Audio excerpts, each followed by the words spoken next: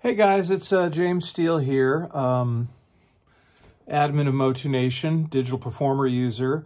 Anyway, I'm going to make this video really quickly here, or try to. I could have tried to make it edited in a nice camera and all this. Instead, I'm shooting it with my iPhone.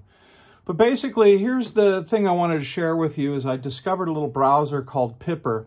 Let me show you the problem. You got Digital Performer open here, and if I go to MOTU Open Pro Audio Control, it's going to open in my default browser, which is Brave. And here's the browser window. Okay, great. And there's an address up in here too. Make a note of that URL, localhost, and it'll have the rest of the URL there. But here's the mixer.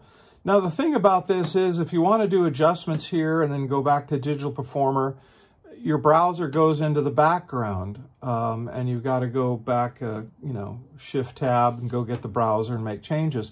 And I thought it would be really cool if I could find a way to make this browser window float in DP, so I could go to here, adjust it, and go click back onto DP and work in DP.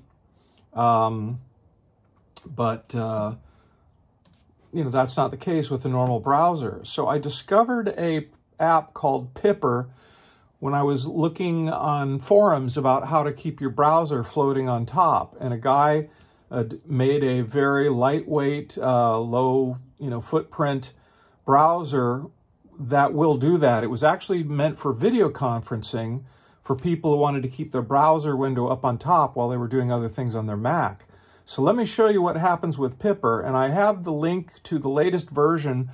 I actually got the guy to add the ability to launch Pipper and have it go immediately to home screen, which is going to be this URL here for your AVB mixer is what you want. So now, instead of using Brave for that AVB mixer and launching it from the little MOTU menu bar item there, I go here to my Pipper and I launch it, and you can see it immediately comes up, loads the home screen, and there's a little toggle button down here in the lower right. That controls whether Pipper stays above or below the other apps. But when you turn this on, you have a floating mixer. And I can go to DP and locate and play back and whatnot in DP. And this mixer window, which I can size, stays right up on top all the time.